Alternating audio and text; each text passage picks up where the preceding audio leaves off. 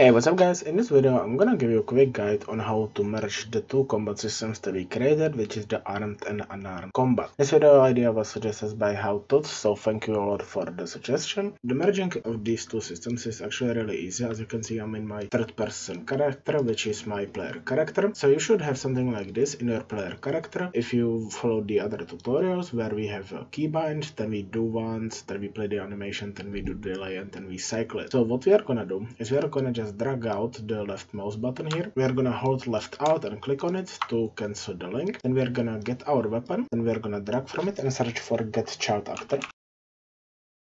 Then we are gonna drag from the child actor and search for equal.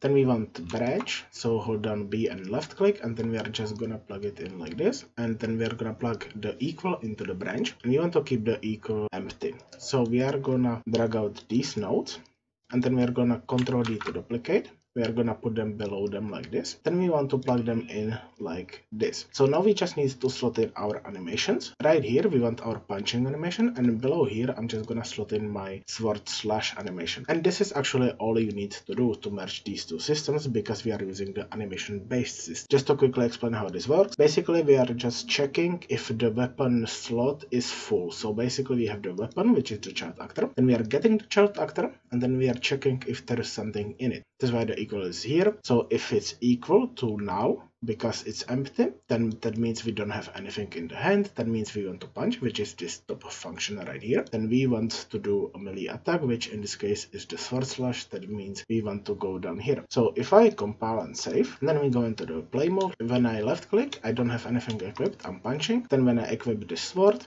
and I left click, as you can see, I'm playing the sword attack animation, and when I go and attack this damage, it should register the damage as well. I hope you found this helpful. If you did, leave a like, subscribe, it helps out a lot. Thanks for watching and see you in the next one. Bye!